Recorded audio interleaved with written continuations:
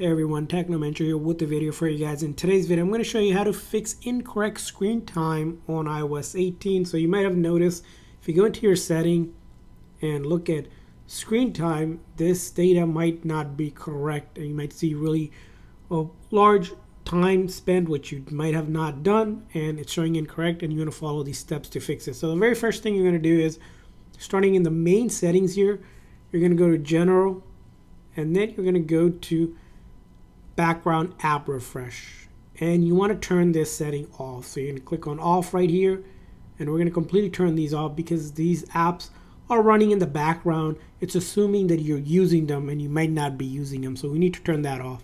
Now after you have done that, we're going to go back to the main settings, and this time we're going to go to screen time and then go all the way down and turn off app and website activities. We're going to turn this off, and that will turn off the screen time reporting. And now we're going to follow this step and then turn it back on.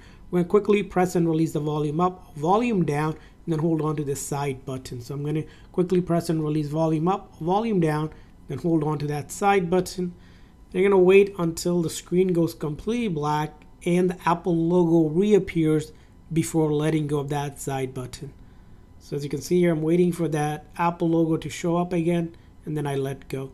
If it doesn't work the very first time, keep on trying it. You want to make sure you quickly press and release volume up, volume down, and then hold on to that side button. So we're going to wait until we get back to the phone. Basically, this is forcing the software to shut down and then reload the code. So if it's a bug with the code, it's going to go ahead and fix that. And then once you're back on, you go back, and this time you're going to go back, open up your settings, and this time you're going to go first General, and then we're going to go to date and time.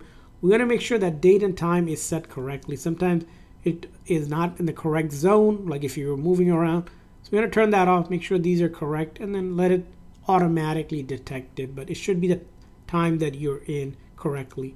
Now let's go back to the main settings, and this time we're going to go back to screen time, and then app reporting and website data, and then we're going to turn screen time back on again, so that data is refreshed if you're seeing incorrect data before.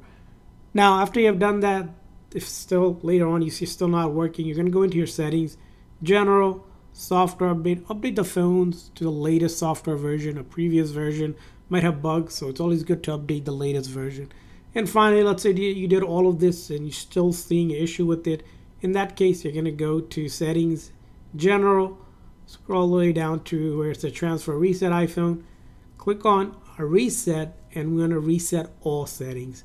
Now this is only going to reset all of your settings after you put the passcode. It will not delete any of your data like photos, videos, apps, but something you need to do in order to fix this as well.